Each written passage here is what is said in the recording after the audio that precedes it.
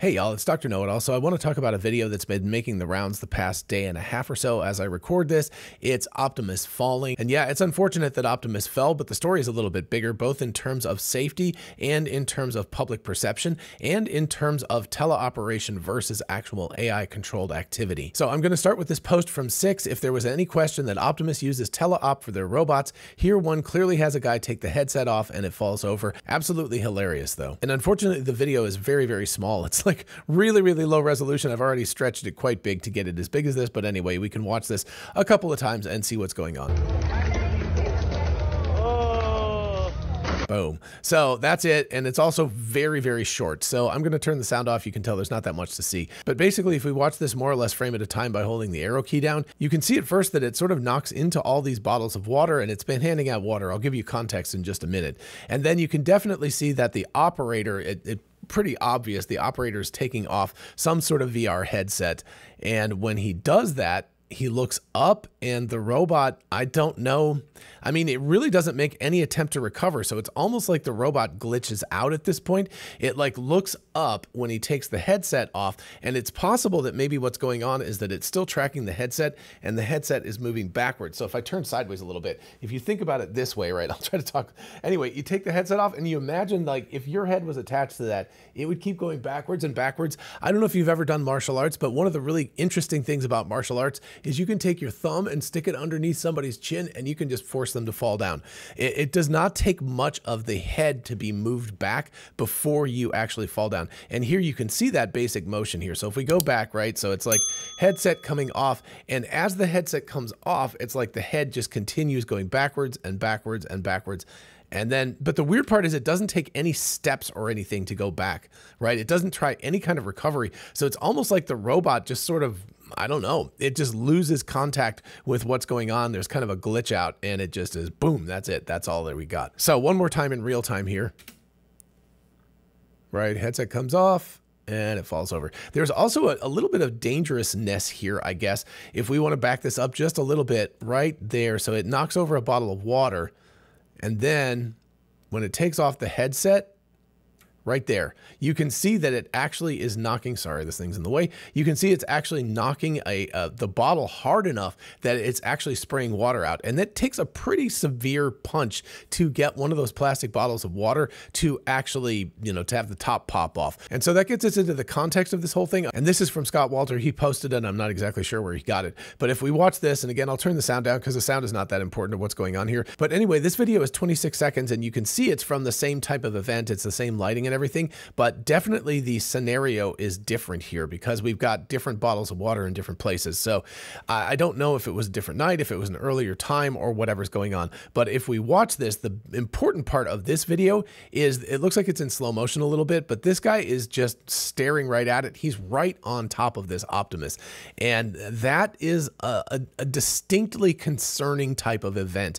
And Scott Walter calls this out, but you can see that he's serving people, you know, liquids. He's giving them bottles of water, but there's a person behind it directly as this is going on. And that's if that robot had fallen over right then, it could easily have injured this person. And again, if we go here and we watch this right there, you can see that spray of water. So it definitely, the arms were flailing. And of course the robot's about 150 pounds. So if it had fallen over onto this guy, it could easily have injured him. Well, 2025 is almost over. And a lot of us are doing that thing where we tell ourselves, I'll start in January. New goals, new habits, new skills, except most people don't actually start. And meanwhile, AI ended up being one of the most in-demand skills of 2025, according to the World Economic Forum. But here's the thing, you don't need January 1st to make a new start. You've still got a month left to learn AI and walk into 2026 a more valuable, more employable version of yourself. And you can do it in just 2 days. Let me tell you about the 2-day live AI mastermind by Outskill,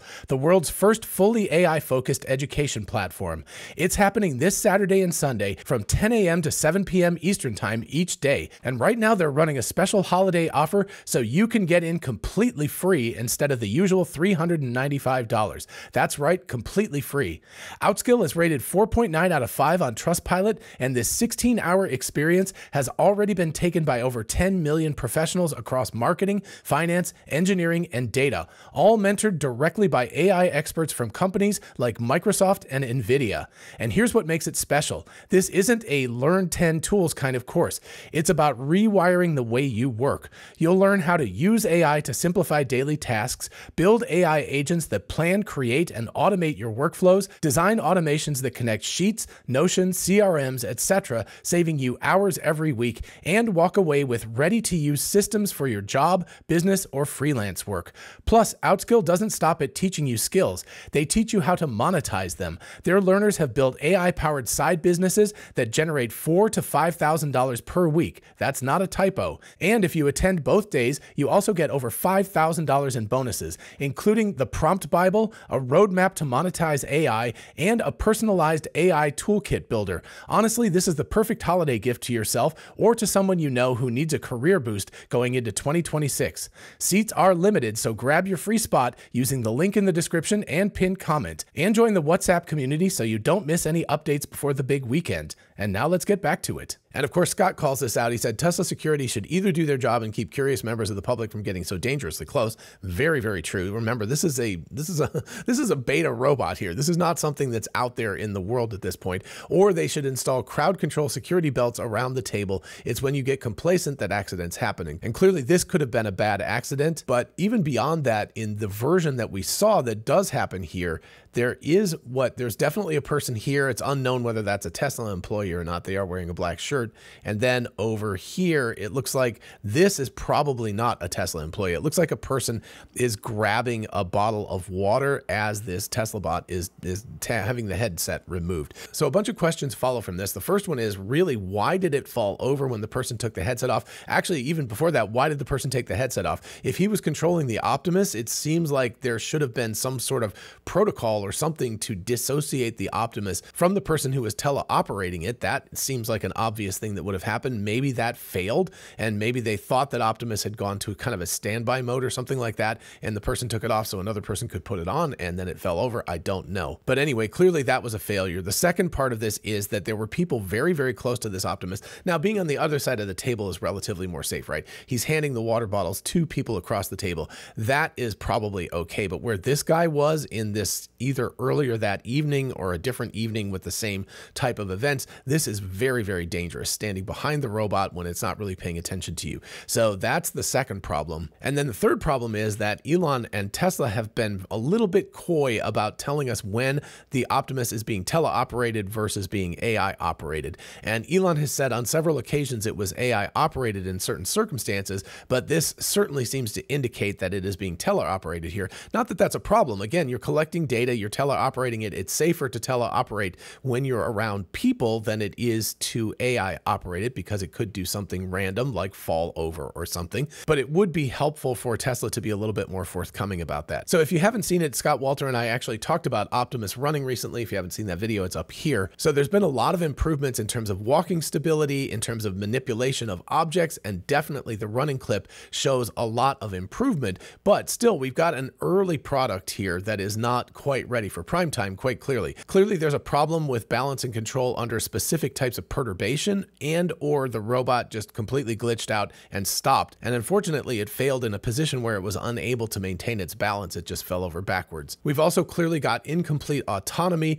We've got latency between the operator and the robot if it is being teleoperated, but again, that's probably not that big. And clearly the safety protocols of keeping the robot upright and balanced under all circumstances are not working 100% of the time if it falls over. Now, to be completely fair, these bots fall over all the time in lab conditions where they're learning new things, and teleoperation is data collection, so all of that is perfectly valid. But at least if it's being operated in a public situation like this, it seems like it needs some sort of fail-safe where at least it would sort of crouch down and gracefully fall rather than fall backwards like this, because it could be dangerous. If that person had been kneeling behind that robot at that time, that would have cracked his head a good one, right? 150 pounds falling on you of hard plastic and stuff would not be a good thing. And the other piece of this puzzle, of course, is that this is really important to Tesla's future. Elon and Tesla itself have talked about how Optimus will eventually make up 80% of their market for the company. So it's a really big deal that this actually works right, and you don't want any kind of public failures, and especially not something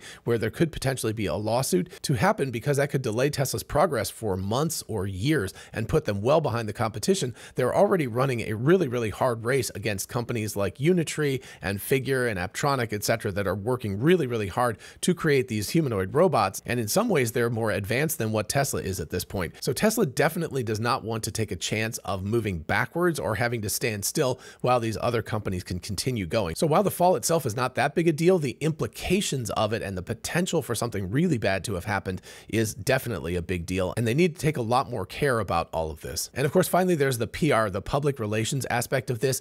Is the bot being teleoperated? Is it AI operating? Why did it fall over? Why was it almost definitely being teleoperated? I mean, this is a human motion of taking something off of your face. Tesla could stand to be a lot more transparent about how they're operating the robot at any given time, whether it's AI operation or it's being teleoperated. Again, there's no problem with teleoperation. It's data collection. It's perfectly valid to give the robot priors, to train it, to help it learn new things. All of that is fine. You just have to identify it. You don't want to imply very strongly that the robot is operating in an AI fashion when actually it's being teleoperated. So is this the end of the world for Optimus and Tesla? Obviously not. It's not that big of a deal, and it turned out to be okay. But the eyebrow-raising part of this was not the fact that it falls over, because they fall over all the time, like I said, in the lab while they're working on things. It's the setting, it's the crowd proximity, it's the apparent teleoperation of it, and the fact that somehow, as the teleoperator disconnected from the robot, that was the point at which it fell over. And that is a little concerning, because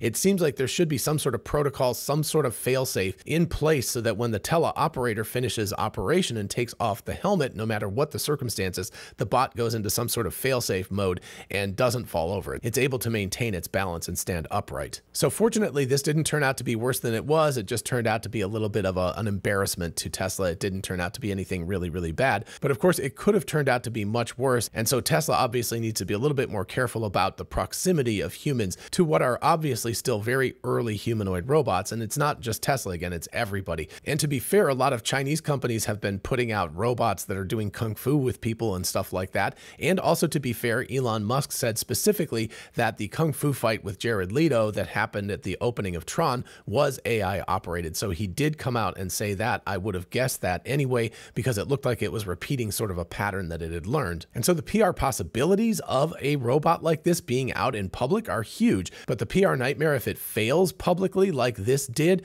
can be quite embarrassing. But much worse would be if somebody got injured during this. That could put Tesla behind by a long period of time, by months or years behind these other companies. And right now they really don't want to put themselves into that sort of position. So hopefully Tesla will take this into account and will think about all of this stuff a lot more carefully in the future, and have a little bit tighter control to make sure people are not behind the robot. They're only in carefully controlled spaces, like in front of the robot, where it's probably not going to fall over and hurt anybody. But I hope they don't go too overboard and stop all of these public demos, because they are really cool. And again, they're really good public relations kinds of things, and can get people very hyped up about the future of humanoid robots and of Optimus. Alrighty, folks, that's what I've got for you today. Let me know in the comments what you think about all of this. Did I miss anything? Is there more context to this? Do you have some ideas about exactly why Optimus would fall over at that particular time? Definitely let me know about all of that down in the comments. While you're down there, if you don't mind liking the video, it really helps other people to find it, and consider subscribing for more of this kind of content, because hey, that's how this channel grows. And so thank you very much for that. And finally, a big thanks once again to Outskill for sponsoring this episode. Be sure to check the link in the description to get a free ticket to this weekend's live AI mastermind, and I will see you in the next video. Bye-bye.